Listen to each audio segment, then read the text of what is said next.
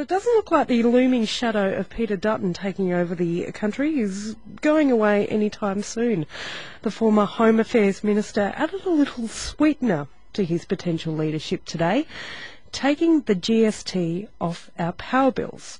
Now think about it. It's a basic need, not unlike buying our fresh fruit and meat from the supermarket.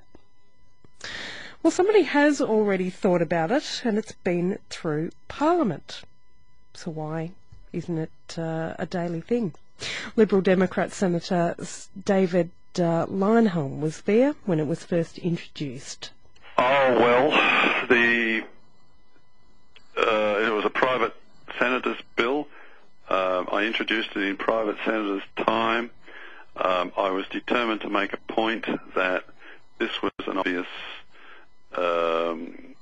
obvious way in which all the grief that was going on about electricity prices, still going on now, could be at least addressed in a small way, and to prove that none of the other parties were serious about doing anything about electricity prices.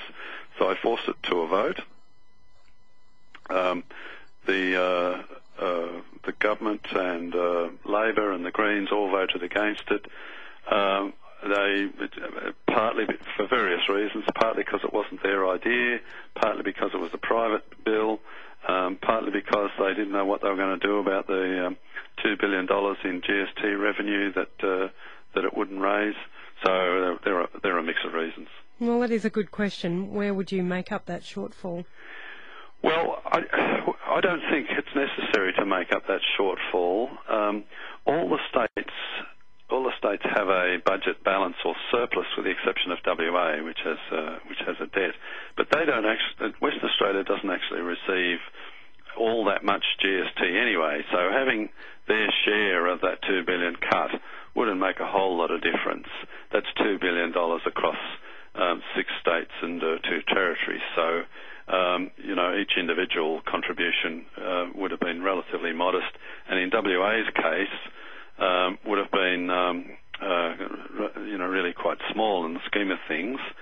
And of course the benefit to households in having their electricity bills reduced would have been fairly significant. How much power, and pardon the pun there, would electricity companies have over this decision? I don't think any at all. I think it would be fundamentally a political decision. I think the government has it well within its power to make that decision. In the end, the electricity companies aren't the payers of GST anyway, so it wouldn't actually affect their tax position. It's households that pay.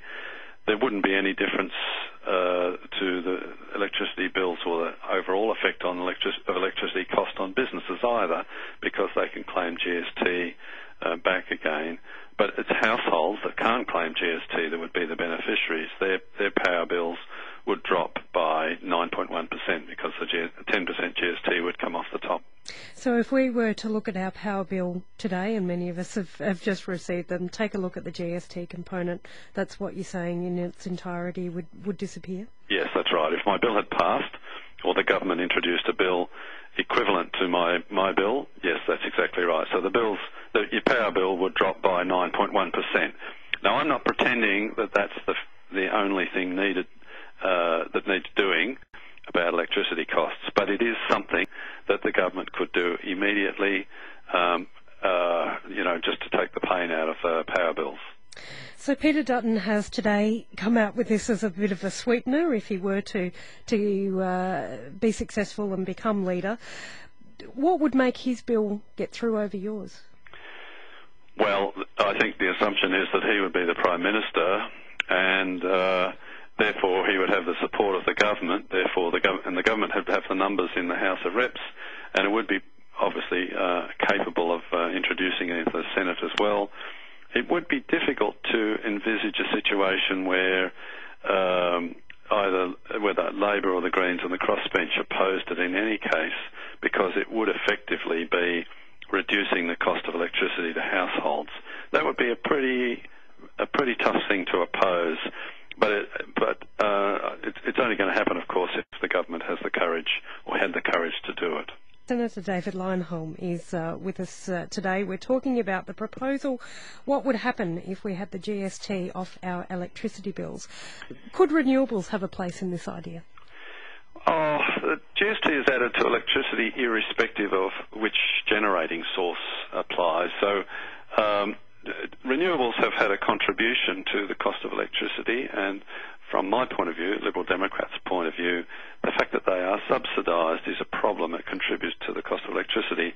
But it doesn't really matter whether electricity is generated by solar or wind or coal or hydro. If 10% is added on the top of it, then it adds to the bill 9.1%. And, of course, water, which we all regard as equally essential as electricity, is not taxed. There is no GST on water, and it's a rather incongruous situation. They should both be taxed, and ideally we should have lower income taxes and more money in our pockets, or neither of them should be taxed. The fact that one is taxed and one isn't just highlights the idiocy of our GST system. It's really poorly designed overall, and also therefore there's no consistent principle. Therefore, I think the government should act to reduce household electricity bills. We have people on low incomes who cannot afford to heat their houses. They're sitting in cold houses with blankets and coats on because they can't pay their power bill. It's not something we should tolerate. Senator David Leyonhjelm there. He's the Liberal Democrats senator speaking earlier today.